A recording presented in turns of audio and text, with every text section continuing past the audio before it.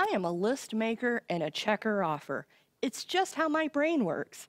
You give me a 20-page manual on how to build a desk, a bookcase, a TV stand, or whatever, and I will have that built and ready to go in no time. Some assembly required is music to my ears. Steps just make sense to me. So recently, when I became a Christian, I followed through a series of steps. Now, these steps weren't at all easy or simple. Finding God, reading scripture, accepting grace. But still, it was a process, and all very important milestones into becoming a Christian. But once you become a Christian, then what? How does anyone move forward and grow from there? Well, that's a question for the ages.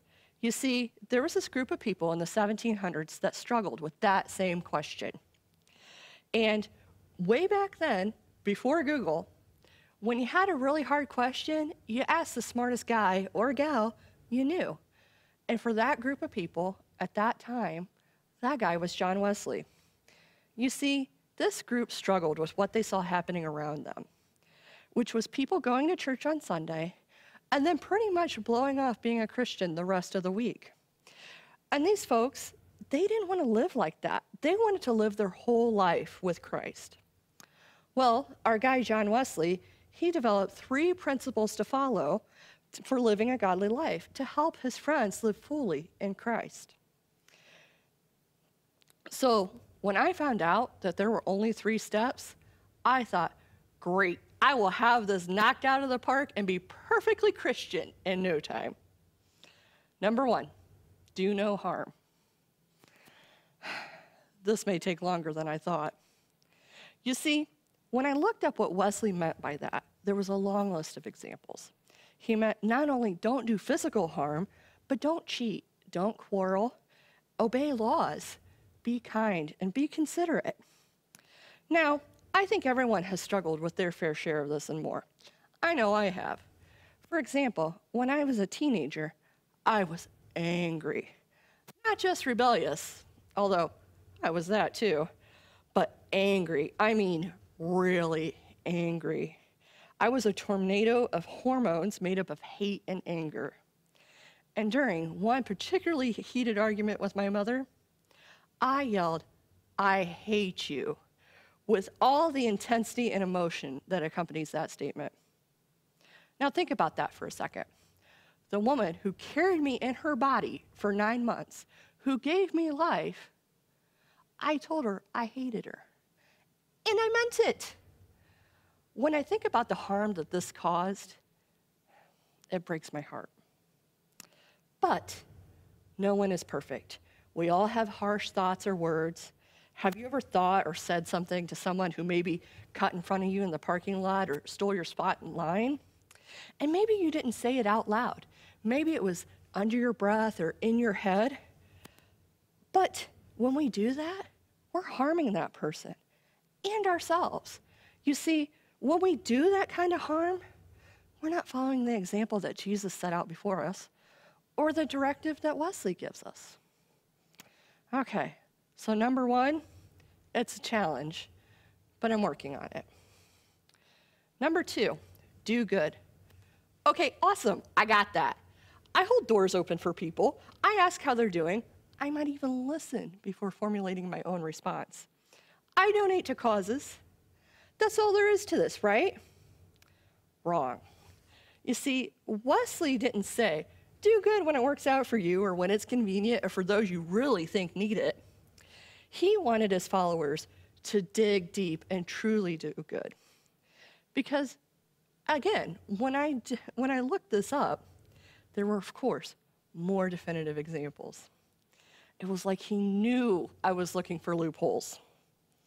Now, I enjoy helping people, and I'm always one to lend an ear, give advice, take the time to talk or smile.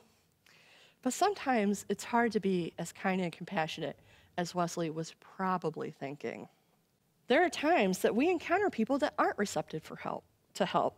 A smile that goes unreturned, a hello that's met with a scowl, an offer to open a door or carry a bag is met with an indignant eye roll and a scoff. So when I encounter those people, I remember at one time I was an angry teenage girl that didn't want any help. And unfortunately, I still am her sometimes. There are times that I can feel that anger and sadness just lurking in the darkness and telling me I'm beyond help and unlovable. Principle 2, easy in theory, but how do we do good? Real, true good when we're struggling to be compassionate to ourselves.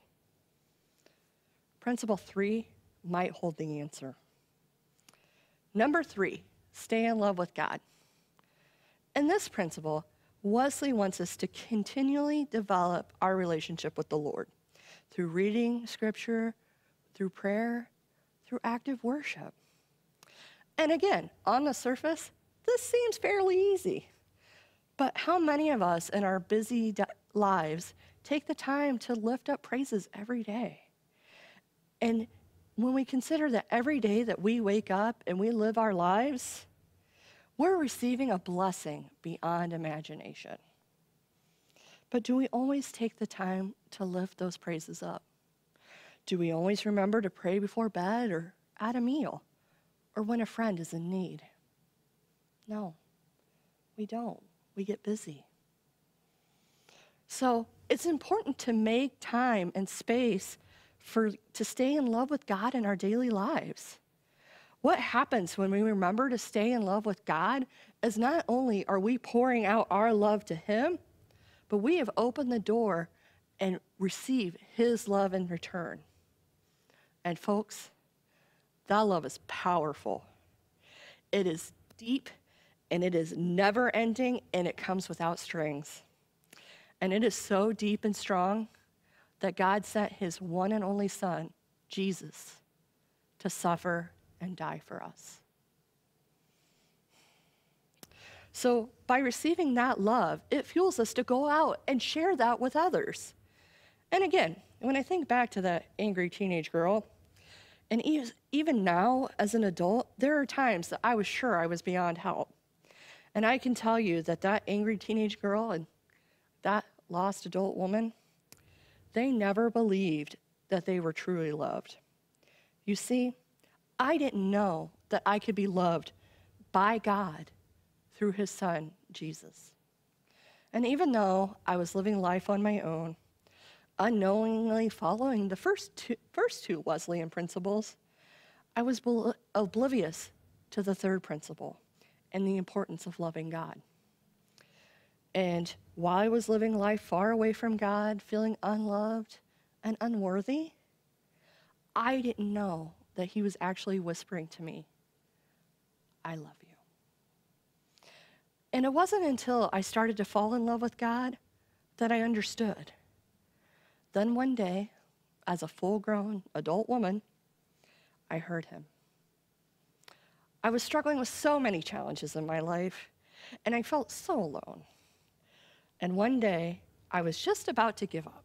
I was about to give up on my dreams, give up on ever feeling happy again. And there was a moment of darkness and tears, and I heard Him call to me, I love you. And I knew I was loved. Unendingly, unconditionally, passionately loved by Jesus. And I knew I had to learn how to live this life in a better way, a way that reflected that love that I had received. So, as a new Christian, I realized how important it was to live these three principles every day.